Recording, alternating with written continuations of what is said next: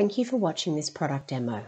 Please refer to the Lansweeper API documentation for more information. Let's import bulk export-based template into PowerBI Desktop. First, let's launch PowerBI Desktop.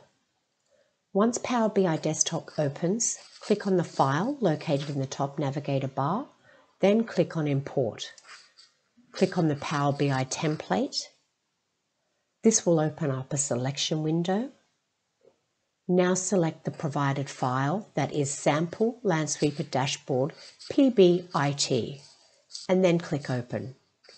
Now you'll be asked to add the values for the parameters of Lansweeper, the identity code, the Lansweeper site ID, and the Lansweeper export URL. Let me add these values to the template. Once you've added all these values, click Load. Now wait for the loading to be finished and your template will be loaded. Thank you for watching.